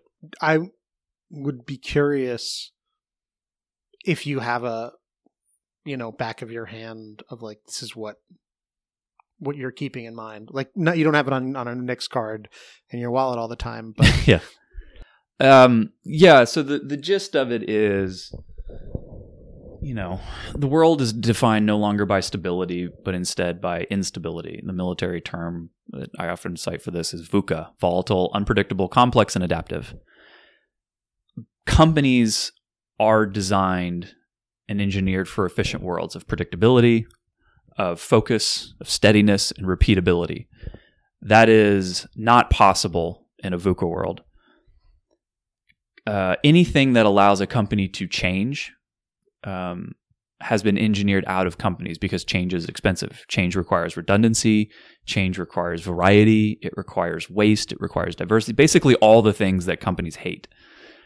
And those are actually the very things that are needed for companies to thrive and survive in a volatile, complex, unpredictable environment. So what does that mean? Well, in a stable environment, companies drove towards efficiency. How do I engineer out all the costs from this and get the most value out of what we make and do it the quickest? Because the world is so complex and changing now, whatever you engineer efficiency into, you're also engineering fragility into. And the second consumer demand changes, the second material cost changes, the second anything in your efficient model, which is dependent on exogenous variables and other partnerships and relationships, anytime anything in those things change, your whole efficiency thing breaks and you have to then fix it. So you're going to constantly be in this state of flux. Can you just define exogenous? I have what I think it means external, right? Yeah, it means external variables outside of the system. Yes. So what is it that companies need to drive towards in a world of constant volatility? Well, it's resilience. And so the conversation becomes, how do you design a resilient organization? Well, at the core of human resilience is creativity, the ability to turn chaos and confusion into action, specificity, and so on. So fundamentally, all company cultures, whether you're B2B, a military contractor, or an ad agency, have to establish and grow a culture of creativity. It'll manifest itself in tons of different ways, but it's the only way that you'll be able to digest the complexities and the chaos of a changing environment that your organization exists in. So what I do is I go through all the ways that I'm working to design resilience into Chobani and what the principles are and what the tactical things are and what that looks like. And not only from an academic level, but I'm having a very specific conversation about what is the role of marketing in a company that needs to constantly change. Because marketing actually comes from the 1920s when efficiency-driven companies or efficiency-oriented companies needed to gain more efficiency out of their products that they produced. So tobacco was a commodity. It was one kind of tobacco was produced for everyone. Then once competition entered the marketplace, business leaders said, you know what? I got to find a unique way to sell my tobacco. Well, I'm going to create tobacco that appeals to women. Now I'm going to create tobacco that appeals just to men. I'm going to create tobacco that appeals to businessmen. I'm going to create tobacco that appeals to working class, blue collar men. Segmentation. Called marketing. It is the creation of markets. Hence turning it into a gerund or a verb. That's where marketing comes from. It's the maximization of efficiency on the value that your company was already creating by targeting specific kinds of products through the creation of perceived value to a group of people so that you can extract more value off the exact same product that you were producing. And does that not work now in your mind when markets are becoming so much more fluid and fractured and evolving constantly? Yeah, I mean, I do. It's never like the argument that was made about TV and radio. Oh, when the TV is made, radio is going to disappear. Same thing here. Just because we're moving into a new era, it doesn't mean that we're wiping the slate clean with marketing and that those historic practices are worthless now. I do think they're evolving a lot, but I think more importantly, I think the very idea of calling a department within a company a marketing department is antiquated. So I don't think there should be a marketing department. Nor do I think there should be brand managers. How does the marketing and brand management department feel about that? But it's not abolishing them. It's not gutting the companies of them. It's evolving them, changing their orientation, changing their KPIs, changing the job descriptions, focusing them on what actually creates growth for a company. So Peter Drucker, the famous organizational and management consultant, said the purpose of a company is to create a create and take care of a consumer or a customer. And that to do that, there are only two functions in the company: people who innovate products, people who market products. I tend to agree with that, but I would modify it. I would say there are three functions within the organization. Well, let's say four. I'm still working on my presentation. Okay. There's four. There are those who incubate, accelerate, scale, and amplify. So think about chaos. That doesn't spell anything. No, it doesn't. It doesn't. But yeah. I definitely, so incubate, so people who are part of new product incubation. Those are the people who are at the edges, who are saying, how do we take this chaos and turn it into business value that you can build a business around, whether it's a division, a whole new company, or a new product line. You incubate those ideas to turn them into tangible, actionable business value. Then it goes into the people who construct the scale around it. This is business model design. It's manufacturing design. It's anything where you got to say, okay, what is it going to require to take this business value and scale it? What is the money that we need? When are we going to, lower our operating costs? When are we going to get our return based on what we do? You set out that scaling model. The fourth is the accelerator. What are the things that you do to scale it up as fast as possible? Because those are different tactics than what you would do if you were incubating something. And then the final is the amplifier. The amplifier takes something that has proved its business value, meaning it's gone up the scale, and is now trying to constantly expand that value. And there's multiple ways that can happen. One is improving perceived value. The other is creating additional real value, meaning showing additional uses for something, coming up with add-ons. Like if you think of cars, it's like the aftermarket in cars or whatever. It's all the other stuff you do to that core business value that makes it even more valuable. And then the third is journey value, or experiential value. What is my experience with this company in purchasing this product and using this product that makes me so in love with this company that I don't want to buy anywhere else? And data shows that consumers are willing to pay a premium price for a product that has exceptional experiential value to it. Totally. So those are three places just within amplifying that you can create that value.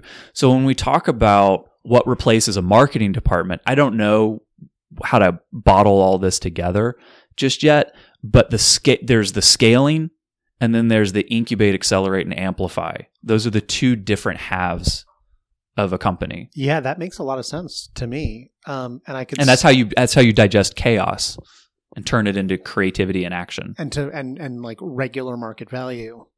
And a marketer who wants to get people to try something new is different than a marketer who's trying to like tap into and extend new markets. Create preference. Yeah. Yeah. So that's only one layer of it. I mean, there's other stuff like, the resilient principle of being simple in the middle and diverse at the edges. The resilient principle of being wasteful. The resilient principle of Can you talk about wastefulness? Because I feel like people talk about companies being efficient all the time. And I feel like nature is very inefficient. Yeah, exactly. Which is what makes it successful. So change is expensive. But as I'm going to say in my presentation, bankruptcy is more expensive. So you can squeeze out all the costs associated with maintaining the organizational ability to change, but change is going to come, and it's going to be really fucking expensive when you have to rebuild back in all of those capacities to change. So to give you the nature example, Bill McDonough speaks about this, but it's the example of the cherry blossom. The cherry blossom produces tons and tons of blooms, right? To create the pollen, to create the seeds, to put it out there. Yeah. Not all of that pollen is used. Yeah, no. Not Some all of of it those is eaten by seeds bees. become cherry trees. And then, when the cycle, summer converts into fall, all those cherry blossoms fall onto the ground. Now, if you put business analytics on top of that cherry blossom tree, you would say that is the worst managed cherry blossom tree in history, and there is no way that cherry blossom can succeed and prosper. It will become extinct after the first tree. I mean, obviously that's hyperbole. And obviously the cherry blossom has lived for a long time and propagates itself, and there's cherry blossoms. There's a whole forest of cherry blossoms. Seems like it's a good strategy after all. But what the cherry blossom is trying to do is it's maintaining the ability to evolve. It is maintaining its ability to cross-pollinate with other things. It's maintaining its ability to collaborate creatively with bees or other insects or animals that use its seeds or its pollen for everything. And in the process, it produces a shitload of waste, but you get the longevity associated with it. And that's something that companies haven't fully digested yet, because companies were modeled after machines, not organisms. If they were modeled after organisms, fine, that'd be totally fine. But also, we've been permitted to model ourselves after machines because machines are creatures of efficiency. And efficiency is fine in a stable business environment with steady competition. Now it's all that's blown out of the water. Any concept that we have of what competition is or isn't, of what a stable market is, of what market you're in or aren't in, is gone. I mean, you read it everywhere from the most respected business leaders across the world. They have no idea where their competitive advantages comes from. So they have no idea what makes them differentiated. They don't even know who they're in competition with anymore. They're getting blindsided by consumer trends and future-facing technologies that have nothing to do with their business, but all of a sudden, because those exogenous variables have come in to hit their business, they now have to deal with it like never before. We're in an environment where evolution is a business priority. We're having the inbuilt capacity for change, for constant change, is a business strategic necessity. And you have to design that in. And so you have to start behaving more like an organism, which means you have to have redundancy and you have to be okay with waste and all that stuff. It's just the price you pay to endure. So if I'm hearing you right, it's making sure that there's space in the budget for incubation. It's not the budget. The budget is part of it. Certainly, how money flows through the system. I mean, money is blood. It is what activates everything else. But it is not the only thing that you need. It is the structure. It is the purpose. It is the system of trust. It is the feedback loops. It is all of that stuff. Valuing something that you incubate that doesn't scale as much as you value something that does scale. That accelerated but didn't scale, right? I think companies often do not celebrate. It's like, wow, we incubated a whole bunch of stuff that did not accelerate. Good job. I think we only like things that go all the way through that process. Yeah. That's what we really celebrate. Yeah, exactly. And you have to celebrate, the cherry blossom that wilted and maybe but made pollen. So what I argue in the deck is that you have to celebrate three values: volume, variety, and velocity.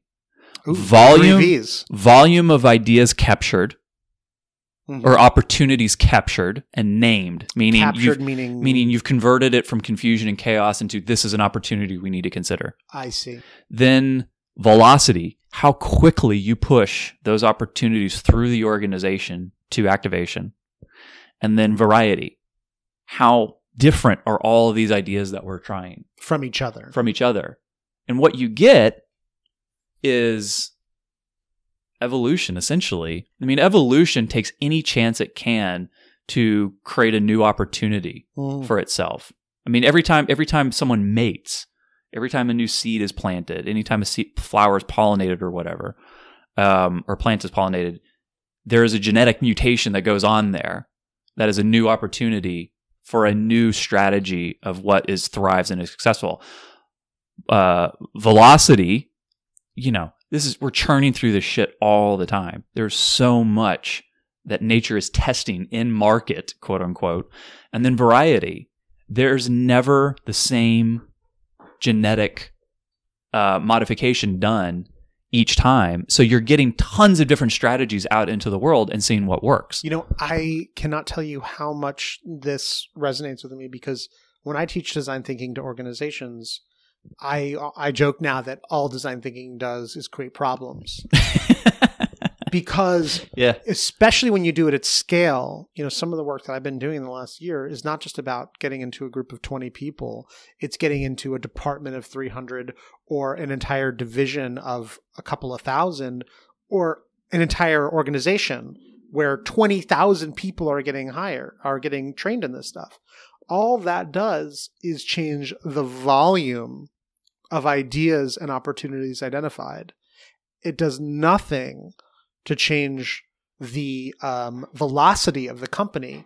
And velocity is something is a really interesting term, because in Agile, you can measure the velocity of a team very clearly. If you start to size stories and projects, you can say this team has more velocity because they're getting through more stuff more quickly. It is very hard to measure the velocity, I think, of a company, because if you don't have the incubate, accelerate, scale, I forget what the middle one was, but amplify and accelerate. If you don't have that framework, then people, and I teach this to people all the time, that they think a prototype is a pilot. Most companies are like, oh, so a prototype is a pilot. We made a pilot. A prototype is also like a paper thing you make that you show to somebody. Right. Mm-hmm. A prototype is also something that you do where you talk to some people in a coffee shop. That's a prototype you use to learn about it. People are not doing enough of the learning part in the design thinking, and they go straight to we need to run a pilot in 3 cities. You're like, whoa, yeah, that's a really big bar mm-hmm. and I guess that's where the Chobani store is the perfect. You guys have a place where you are constantly trying new stuff out that. Every company needs to have that lab. It's a capacity for velocity. It's an institutional, organizational capacity for velocity that's been built in. Yeah, and so that interest to this is why design thinking creates problems. That you have more volume, and it's like popcorn or like a pressure cooker with no steam. It keeps hitting this wall of mm-hmm. nothing's allowed out of the company, except for if it's controlled and perfect. And that velocity thing is, how can a company increase its velocity? Well, and the reason why companies do that, meaning they don't release anything until it's big and works everywhere, is because that's the only thing companies know how to do. Exactly. They're designed to scale efficiently. So if you want to do something, it's like asking, what's a good metaphor? It's like asking an insect killer or a exterminator to come and design your bedroom. That is edit that out. That is ridiculous. Edit that out. But it's not what they know how to do. Sure. And so they're going to do what they know how to do. Yeah. If everything, if scale is their hammer, then all they know how to do is bang stuff. Yeah. No, totally. I think it sounds like a really... Edit that out. I'm not sure I know how to. Yeah. I think I'm really interested to hear how the framework shapes up, because I think every company needs to have a portfolio approach. Oh yeah. And they also need to have that portfolio approach goes hand in hand with, we need to be more comfortable with things getting out the door in ways that don't look like what we're doing now. Yeah, you just have to have that capacity of knowing how to do it. Look, software companies know how to do it. Yeah. They either test stuff in New Zealand if you're an electronics company, or they test stuff to certain users and they just serve it over certain, IP addresses to get it to you, so that only your little world touches it, and they get feedback on it, and if it works, great. If not, they'll change it. Do you put your decks to these? Will this live on the internet anywhere when it's No, because my decks don't make any sense without a voiceover. Gotcha. That's too bad. I'll send it to you though. Okay. I'll write notes in there so you can read it. I feel like we've been talking for an extraordinarily... How long have we been talking? It's almost 2 hours. Oh my God, 2 hours? Yeah, it's an hour and 50 minutes. Oh wow. Yeah. We should stop. So we're going to shut this down. Thank you very much. This is as always, our wide-ranging and interesting conversations. Please make me sound better when you edit this, because I'll probably sound. I said a lot of dumb things. You did not. These honestly, exterminators and bedroom design. Come on. Sure, but it shows just how absurd that asking that person would be. I think that metaphor is just spot on. I, as always, look forward to our next conversation. Me too. Is there anything that I didn't ask you that I should have asked you about this stuff? Is there anything you mean, what is the question that I've always been waiting to I have an answer that I messed it up. Yeah. What answers do I have for which the question I've always been waiting? That nobody's. It's a Tom Stoppard quote. Oh, is it that nobody has asked you the question and you have for which I have answers prepared? Yes. I'm waiting for that. How does he say it? I'm waiting for the question that no one's ever asked me, but yet I have answers prepared.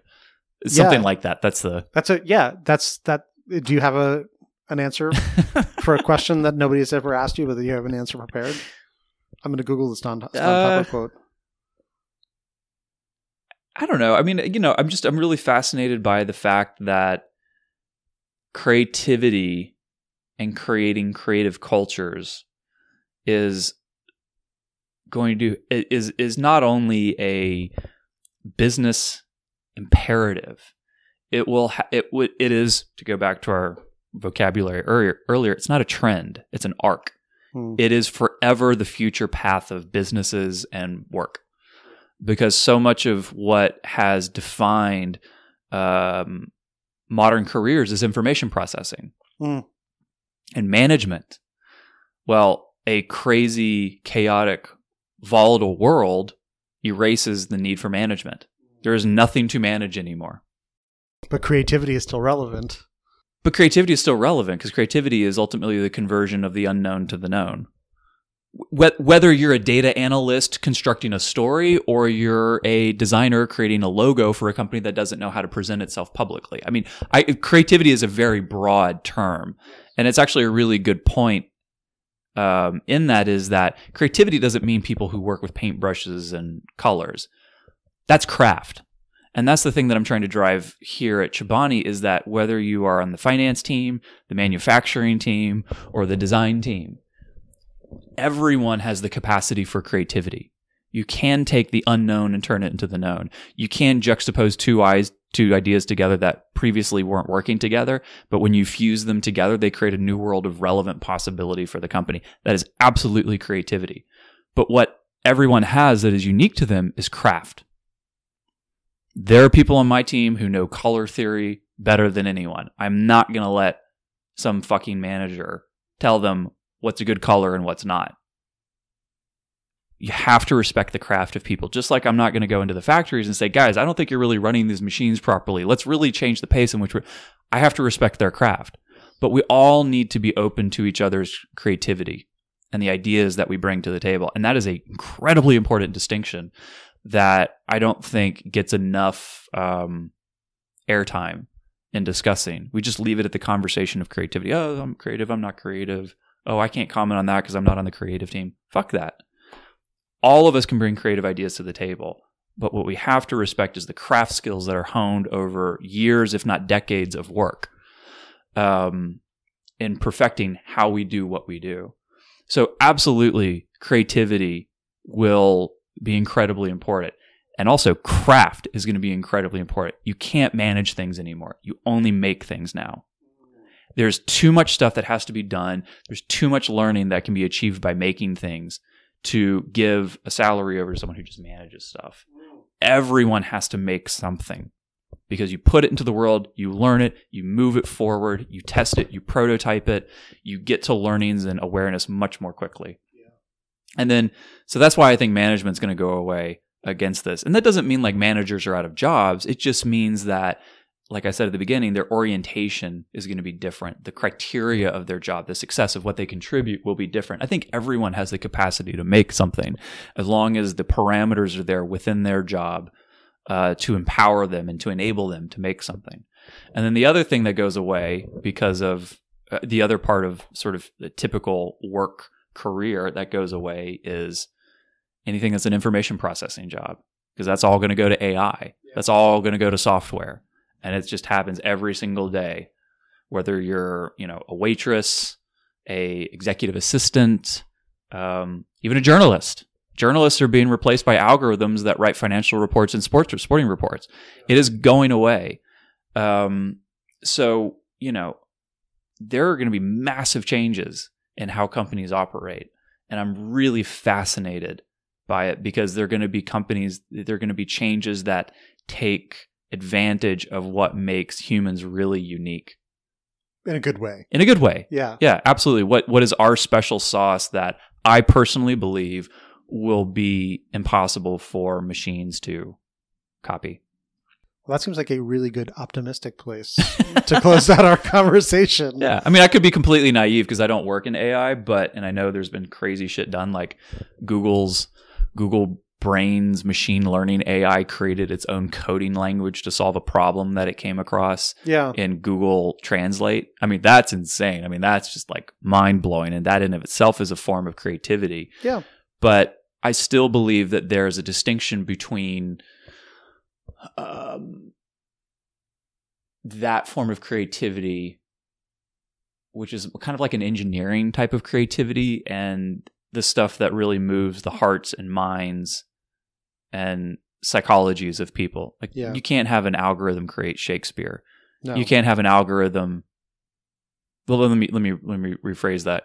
You can't have an algorithm that could have done Shakespeare before Shakespeare. You can't create an algorithm that could have done Beethoven before Beethoven. Right. You can create algorithms that mimic it. Yes. I've seen those algorithms. I've played with them. But that's all possible. Newness that resonates. True imagination and newness and leaps of the human spirit, I think, are not. I don't think you can turn them into code. And I think that's so much of what is powerful about the human mind, is that we are synthesizers and integrators of complex information into new ideas that are leaps of thought rather than literal connect the dots to arrive at a conclusion thought. Yeah. God, I hope so. Well, if they do come at it, then maybe we'll just have universal income, and then, nobody will have to work and worry about anything. Yes. Well, that's another conversation for another time. Yeah. Lee, thank you so much. And we're going to leave it right there. Thanks for sticking around. If you enjoyed today's conversation, please check out my other episodes at theconversationfactory.com/podcast. If you want to join the conversation, don't forget to check out theconversationfactory.com/coaching to sign up for 30 minutes of free coaching that I might use on a future episode. That's theconversationfactory.com/coaching. Thanks so much for your fine attention, and I'll see you next time.